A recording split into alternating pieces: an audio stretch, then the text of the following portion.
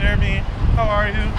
That's Jeremy Piven, who just returned from Rome, which makes him the perfect person to ask about that TikTok trend that's confusing everyone when women ask their boyfriends and husbands how often they think of the Roman Empire, and they say things like, 3 times a week, I'd say. Pretty consistently. Definitely weekly. which raises the question, What?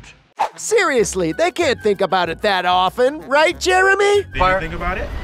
Absolutely, all roads lead to Rome. Was he serious? He was so sincere about it. Like, we really sparked something with Jeremy Piven. All the great ideas and the philosophers came out of Rome. It was the first major civilization. I'm like shocked at this. Does anybody in here always think of the Roman Empire? Of course not, because there's nobody in this room that needs to prove their masculinity and make themselves seem smarter than they actually are. I think about it all the time. Shoulda known. Most of Western history comes from that time in Rome 2,000 years ago. Harvey, every time you see an archway, don't you think the Romans created that? No! When I see an archway, I say, fabulous. So thanks for everything you've given us, Roman Empire. Especially the hot guys talking about how much they love you.